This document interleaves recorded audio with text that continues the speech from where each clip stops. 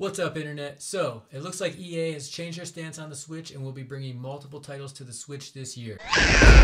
Now, there are already a few EA titles in the eShop for the Nintendo Switch, including FIFA 20 and Unravel 2, which, by the way, if you haven't checked out Unravel 2, make sure you check that out. That game is really good in my opinion. Oh yeah! It seems like EA's stance on developing for the Nintendo Switch in the past has been lackluster at best. Oh no! They've even gone on record as saying that all of the best-selling titles for the Nintendo Switch have been Nintendo first-party titles.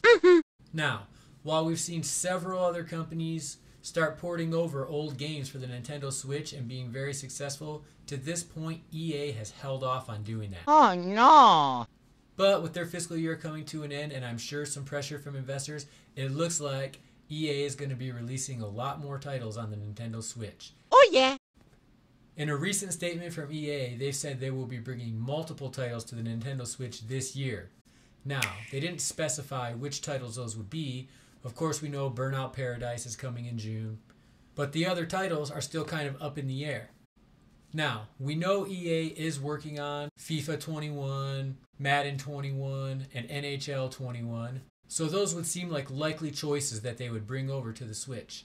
I am praying that they bring NHL 21 to the Switch. I've been hoping for an NHL title since the Switch launch, and having an NHL title and a handheld console would be epic for me. Oh yeah! So, what do you think? Should EA start porting old games over to the Nintendo Switch? If so, which games would you want to see most? That's all for today.